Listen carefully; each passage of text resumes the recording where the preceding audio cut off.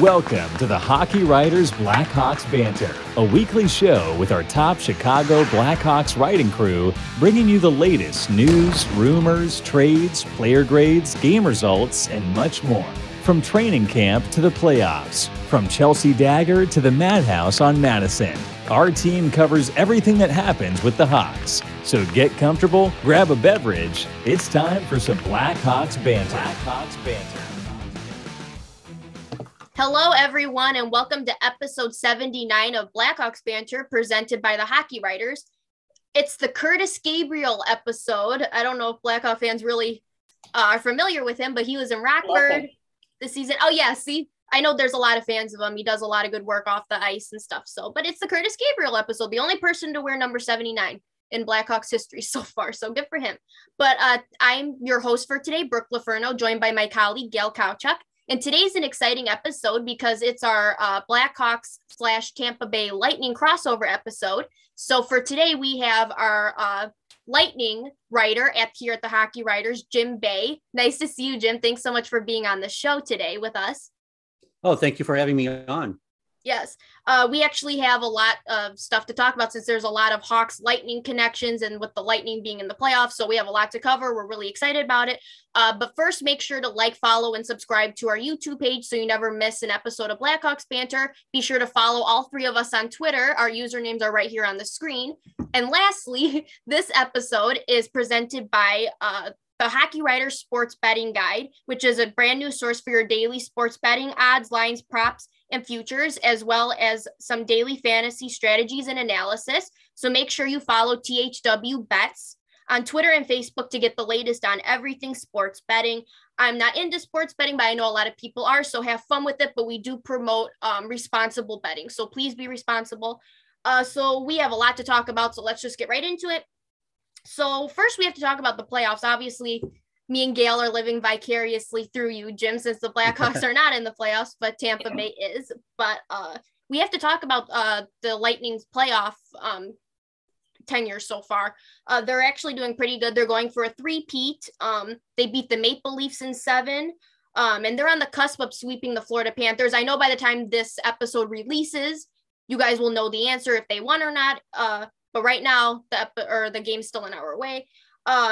They're doing really well. Vasilevsky has only allowed 1 goal since Game 7 against Toronto. So I guess we want to ask you, Jim, what has stood out about the Lightning this season compared to their last 2 Stanley Cup runs?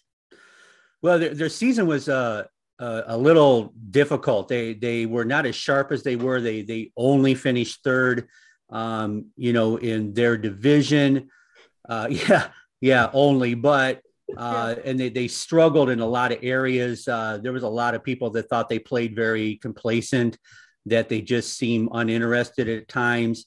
Their power play struggled a great deal, which has been a strength for them the past couple of years. And then they got into the playoffs, and while they haven't played particularly great, they've been very methodical and workmanlike in how they've gone about their business. And they've just totally frustrated 2 very good offensive teams in Toronto and Florida. And that's, surprisingly why they're on the verge of sweeping Florida, the President's Cup, winning team, out of the playoffs. Yeah, I totally agree. Gail, what's kind of your analysis of the Lightning so far that you've seen? I'm really glad that you brought that up, Jim, because that was kind of my thought as well, is they've done this a couple times already. So they kind of get it, they've been there, they've done that. They only finished 3rd, right? But now they're like on the cusp of beating the 2 teams that played ahead of them. It reminds me of the Blackhawks of old that won, 3 cups in 6 years. They knew when to push the right buttons. They knew when it was, maybe this year they kind of floated a little bit through the regular season, but now is when they know how to turn it on. And now is when I think that their experience is going to come through, and they're going to be a really, really, really tough team to beat.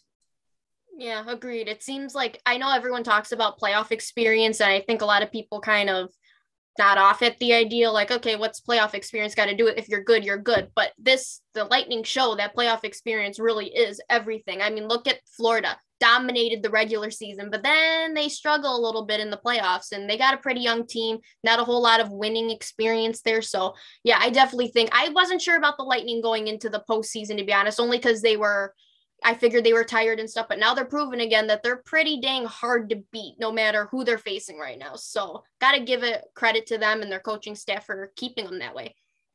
So I guess, absolutely. Yeah. So I guess I wanted to ask, who has been, in your opinion, the MVP of the Lightning playoff run so far? I am going to go with Corey Perry.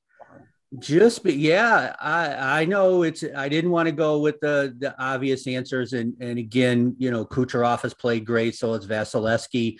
They're kind of doing what they did. Perry's a guy that they brought in for some extra veteran leadership, but he's had such great ice awareness, such a presence.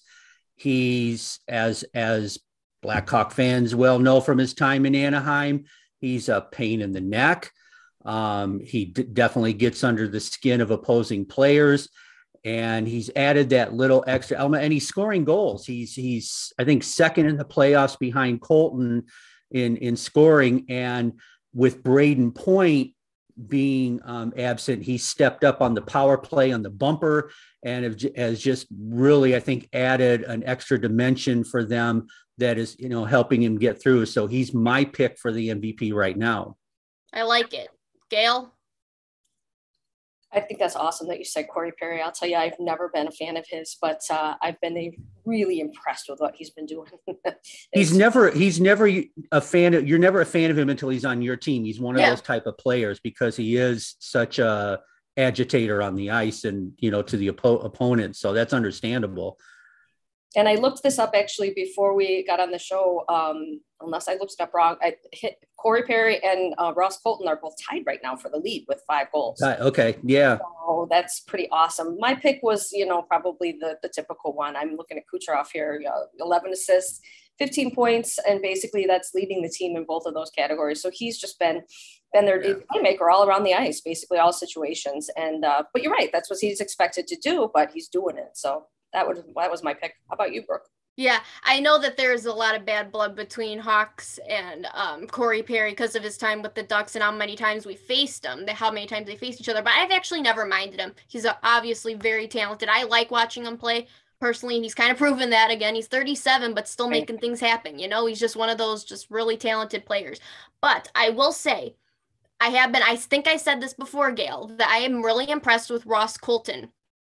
I don't disagree with Corey Perry. I would pick him too, to be honest with you, but I have been impressed with him. It's those players that you don't expect to score. Like you expect Kucherov and Braden Point and all those people, but you need those like depth players like Corey Perry and Ross Colton to score goals. So, and they're doing it. That's how you win. So you know what? I'm impressed with that because I think Ross Colton kind of came out of nowhere. He kind of like came from college or whatever. Did he come from college? Where did he come from? He did. And he spent a little time out our way in Syracuse and played, really well and kind of earned his way into the, Lightning lineup. And he does go a little bit under the radar. Again, when you have Stamkos and, Kucherov and, all of them, he's on the, second, third line a lot. But again, he gets the job done too. He's had a really, really good playoff series. Yes, totally agree.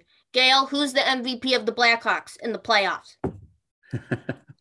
In the playoffs, like now, when they're not playing. I know that's wah.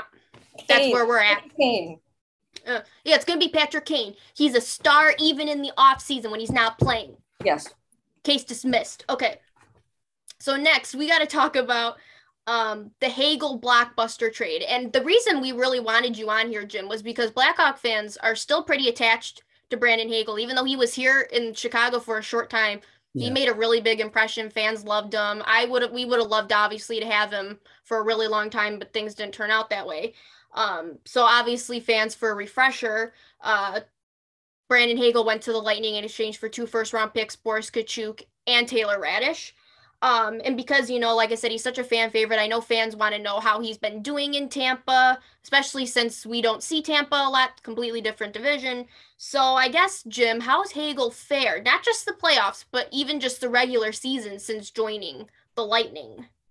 Well, in the regular season, it took him a little while to kind of find, his groove with, which line he was going to skate on. When he came in, the coaching staff felt he was trying too hard to fit in. I mean, it's going from, a situation where you're a young kid and now you're going to a team that's trying to three-peat the Stanley Cup. And he was pressing a lot, and they told him to relax and, play his game. Now his game is high energy, as you know. And it took him a little while to find some combinations, but he found a nice home on the third line. He skated really well at the end of the year, and he's had, a pretty, let's take Sunday's unfortunate penalty away. But, he's had a really good play, just doing what Brandon Hagel does. High energy, great forechecking, blocking shots. He's one of the guys that had to go off the ice for a little bit after blocking shots in, a couple of games ago. So, he's doing Brandon Hagel things that you saw in Chicago. He's now doing them for the Lightning and being very productive. Took a little slow start, but he's doing quite well, fitting in very nicely. That's good to hear. Gail, what do you miss about Hagel? We can write a book on this, I know. Basically, but you know what? It's basically the same thing that Jim just said he appreciates about him being with the Lightning. His energy, his jam, always giving 100%. I remember Alex DeBrincat at one point saying that Hagel embodies the identity of what they want the Blackhawks to become, what they want them to be, is hard to play against and high energy and fast paced. So those are some pretty bold words, and that's why it was so tough, I think, for Hagel to leave the Blackhawks, because he kind of embodied what they were going for. And then, he got pulled away. So kudos to Hagel for basically bringing that to his new team. But, what would you expect? Anything less? That's the way he's wired, and good for him. Yeah, I miss the effort too. Even when the Blackhawks were, seemed like they were taking the night off, he was the one person you could count at to at least show effort. So I miss that a lot. But you know what, fans, for you guys, it's good. We want Hagel to succeed. That's what we're here for. But it's good to see him. I think there was this thing about he played so many minutes with the Blackhawks on the top lines. Even though he's probably not a top line player, but I think a lot of fans, or maybe some people, were questioning, would he be that productive with less ice time? Because in Chicago, he had a lot of ice time. Tampa, That's a different story. It's a different team filled with a lot of different stars that get a lot more ice time than he does. But obviously, he's still making something happen. He's drawing penalties. I've seen him, a bit here in the playoffs. He's looked really good to me. He's looked like the regular Brandon Hagel. Not change his game. Didn't change his game, which you don't need him to. He's a good depth player. He's right where he needs to be. He's in the correct role. So I'm actually happy to see that he actually fit in pretty well, even in the regular season. Just needed a bit of time, but he's doing well. So that's good to hear. So hopefully that continues for him. So that brings us to the next part of the trade, which comes down to Boris Katchouk and Taylor Raddysh. So obviously, Jim, Blackhawk fans are still kind of getting used to him. Obviously, they've been in Chicago the same amount of time Hagel has for the Lightning. So, they've showed some flashes here and there, but obviously it's not a big enough sample size. So obviously they came from different system, but what do you think Hawks fans can expect from them, from Raddysh and Katchouk? Well, Raddysh is got a really good shot. I wouldn't be surprised if he blossoms into a regular 15, 20 goal scorer. And he has, I don't know if the Blackhawk fans are aware, he played in juniors with Dylan Strome and Alex DeBrincat, and I think it was Erie, and they have a nice chemistry together. And my guess is that when this trade came about, I don't know if they asked him or not, or if they knew the chemistry, or they said, hey, what do you think of, Tyler Raddysh? They probably would give him a very good review. They did very well together. Actually, Raddysh and Katchouk did very well in Syracuse last year. They had a nice chemistry going, so they might be able to, carry that over into the future. That's going to be the thing. The Blackhawks return, the pain of losing Hagel might not happen for a season or two until you see what these guys, can blossom into. Kauchak is a physical guy. You're talking about Corey Perry being an agitator. That's what Kauchak could bring. He's a big guy. He's definitely kind of one of your typical bottom six kind of guys. He'll do great on the penalty kill, long reach. He'll take away lanes, passing lanes and shooting lanes and stuff. But he can score a little bit too. So they both bring kind of a different element to the Blackhawks, but they should complement each other and other players down the road. Yeah, I see that. Gail, do you have anything to add to that from what you've seen from Katchouk and Raddysh this season? As hard as it was to see Hagel go, I was really impressed with the return, to be honest with you. Seeing Raddysh and Katchouk pretty much kind of fit right in and see that they have potential. So basically you're getting 2 guys there plus 2 first-round picks. Davidson did the right thing. It was a difficult decision, and you had to kind of take the personal side out of it. But I'm happy with the return, and hopefully it'll lead to some more success as we go along here.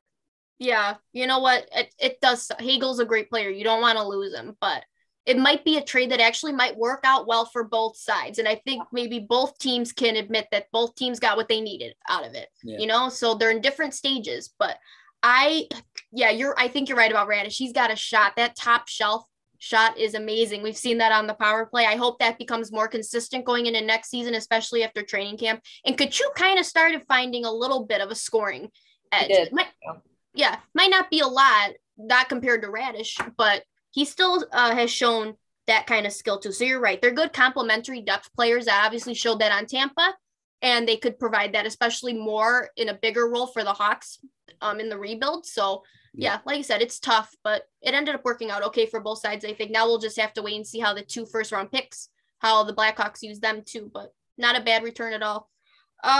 So finally, for our last segment, we have to talk about the other 2 Blackhawk Lightning connection. So Gail, I'm actually going to turn this one over to you because you wanted to touch on a former Hawk that maybe some fans have forgotten. So I'm going to take it away. Yeah, I wanted to ask about Jan Rutta because I was a little bit confused when I was kind of looking this up. I know game 1 of the Maple Leafs, there was that huge fight and Jan Rutta left, and then he didn't play the rest of the series. He got a big gash on his forehead, but now he's played in all 3 games of this next series. So I couldn't really find anything. Was he injured? And I think that they're even at one point we're dressing 7 defensemen when he's playing. I'm just wondering kind of where he's fitting in on the team right now. It's hard, with the NHL is not really, forthcoming with their injury status. Let's say football is where, they have to report every little hangnail. It was likely that he was hurt. It also could have been a decision. They like to do 11 forward, 7 defensemen, but he will go 12 and 6 depending on the situation. My guess is because he was banged up a little bit, they kind of held him back. But in the last, couple of games, he's done really well. He had that, he goes under the radar a lot. He had that huge save when that puck was rolling around in the crease yesterday. And he came in and scooped that thing out of there. That's the kind of stuff he brings. He had a really good regular season. He was plus 25. And I think that was second or third best on the team. So yeah, I know that's a little bit of an overrated stat, but it just kind of shows that, he's a guy who does the right thing. He's a solid, dependable defenseman. And, that's what he's going to bring to the table. And that's what he's done, especially in, the Panther series for the Lightning. Yeah. Yeah. For Blackhawk fans, do you guys remember we got Slater Cuckoo in return for Jan Rutta, and actually liked Cuckoo. This is not disrespect, but I'm laughing. Not just because of his name, but not just because of his name. Yeah. I actually liked him. I thought he was a fine depth defenseman, but I understand obviously that was a completely lopsided move in hindsight. Good gracious. But we're happy to see Jan Rutta do well. We didn't know exactly what his ceiling would be with the Blackhawks. Sometimes he had good moments and bad ones, but it seems like with Tampa, he's finally found a groove. So it's been nice to see him. I think a lot of fans kind of forget about him a lot in terms of former Hawks on the Lightning. Mm-hmm. So I guess the one I really wanted to talk about was Tyler Johnson, because I'm actually working on something on an article on him right now. I really like Tyler Johnson. I know Gail does too. We've talked about this on the show before, but he had a kind of a unlucky season He's only played in 26 games. Hawks fans didn't really get to know him, you know, in the way that Tampa fans know him. He was obviously a big part of 2 Stanley Cup runs. I know he's who John Cooper said is one of the best forwards to ever put on the Lightning sweater. So obviously there's something there, and unfortunately Hawks fans didn't get to see it. So I don't know if he'll be on the team next year, to be honest with you, depending on their salary cap thing. I think he deserves to stay, but you know, it's a cruel salary cap world in that way. But I guess I want to know, some Hawks fans have given up on Tyler Johnson in a way, like they don't see him very much. They don't know him very well. And so I guess I want to ask you, what do you want Hawks fans or just fans in general to know about him as a player? Because he does fly under the radar. Yeah, I think when you brought up the thing about what Cooper said, he had that big video tribute when the Hawks came down to Tampa, and Cooper actually said, you know, he was welling up a little bit because his experience with Johnson, I believe it actually goes back to minors. I think he coached Johnson in Norfolk when they won the Calder Cup, and then they came to Syracuse when, you know, Tampa switched over there. So they have a long history together. And he said he would not have reached 700 wins without guys like Tyler Johnson. And he's been described as kind of the ultimate team player. And that's why he flies under the radar. You're not going to see, you know, he doesn't do anything flashy. He doesn't put himself out there. He doesn't draw, you know, unnecessary attention to himself. He's just a guy who's going to go into a team and do whatever. He would be great for the Blackhawks if they can keep him because of the salary cap. But as we know, the salary cap kind of dictates so much. But I think he would be great on there. I mean, you know, with Taves and Kane, they have great veterans, but he would add another presence, you know, for a team that could, you know, desperately need some glue to hold them together at times. Yeah, totally agree. I love from the short sample size, I did love what he brought, and I loved the trade when it happened. I thought this is the type of guy, especially because in the beginning they were trying to win with Marc-Andre Fleury and Seth Jones. So it was like adding Tyler Johnson, then it was kind of like, okay, they're really going for it. But even in a rebuild sense, I like him a lot. He carries himself well. I think even Gail mentioned she liked a lot of his quotes, even that he would say after games and stuff. He's very professional. Yeah, and I think, fans, I think, need to give him a little more time, especially if he's here next year. I think he'll start to grow on fans a lot for sure. But Gail, do you have anything to add? I want to say off the top of my head, it's a $5 million cap hit for Tyler Johnson, which is a lot. Yeah. But you have to remember too that the Hawks are rebuilding, and so they're going to have some. They're going to be able to pay some guys a little bit more money because they've got all these young guys that you know, are signed at the lower cap hits. So I would have to agree 100%. You know, you've got Taves, you've got Kane, but Tyler Johnson would just be another layer of leadership, another layer of veteran presence that I think would be really, really awesome. So I'm rooting for him. I hope that he's with the team next season. Yes. So yeah, I think we're all in agreement about how beneficial he can be. So thank you for Jim for kind of talking and touching on that. But I'm sure as a Bolts fan, he's missed in Tampa. I'm sure. Yeah. Absolutely. They you know, you hate to lose just quality guys on your roster, and he's definitely, you know, missed by all. Yeah. It seems like he'd be valued anywhere he'd went. Like you said, he's kind of like a Hagel, like would just be valued to any team that he goes to. So I guess to end this segment, Gail, you know where this is going already, but do you think that the Lightning will ultimately three-peat? Will they get the Stanley Cup for the 3rd time in a row? I don't really want to see it happen because you like to see different teams win. And I wouldn't count out the Hurricanes. I think they'll be a really tough one to get past. I mean, we don't even know if they won their round yet, but I think they will. But, you know, and then if they get past them, it'd be really, really tough to beat the Avalanche. There's no secret that I picked them to win the Cup this season, but if the Lightning do, I really tip my hat to them because that would be quite the accomplishment, 3 in a row. Okay, so Jim, since you're our guest, you get the final word on this. Tell us everything you think about this. Will the Bolts get the three-peat? I hate to say this. I don't think so. Yeah. You know, besides winning this series, they still have, as you count, and you got to get those 16 wins. They're only halfway there. I still think they're a pretty tired team. The shot blocking in this series has taken its toll. Sweeping tonight would give them a rest, would be a big help, but there's going to be two huge hurdles in maybe Carolina, whether it's Colorado, Edmonton, Calgary, or that team in Missouri. Yeah, we don't talk about them. No. I understand that. But I'd love to see it. Can they do it? Sure. It would not surprise me. I'm just, if I was a betting man, I would not bet for it. I would bet against it, but. Wow. So this is not on their side. That's for sure. Experience will carry them a long way, but the physical toll of the playoffs, especially for a third straight time in the kind of the wanky years that we've had with COVID, I think if they get this one, it'll be monumental of what they did with everything they've gone through. And, but we'll see. Wow. So that's very intriguing coming from a Bolts perspective.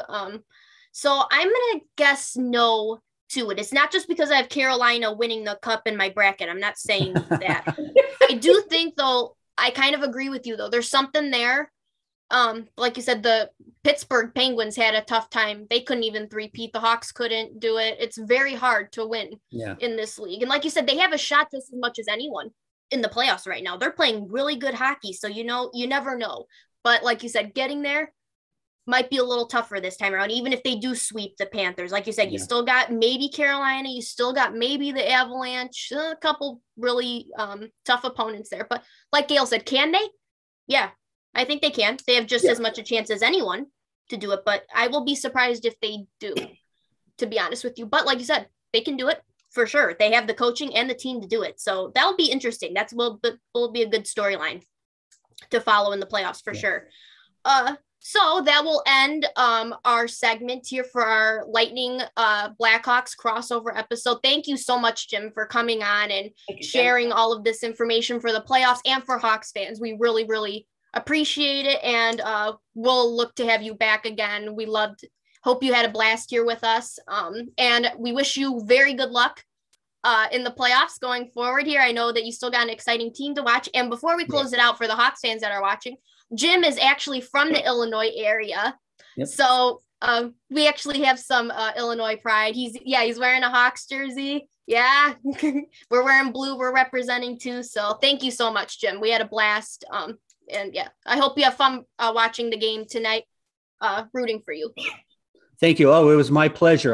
I've loved talking Chicago and the Blackhawks, and the two of you are to blame for me having to go order a Luminati pizza yesterday, because when I started thinking about all the Chicago stuff, I had the hankering. So it's in the mail and it'll be out this way on Wednesday. So I know. That's on you too. That's on you too on that one for that pizza. I will take it.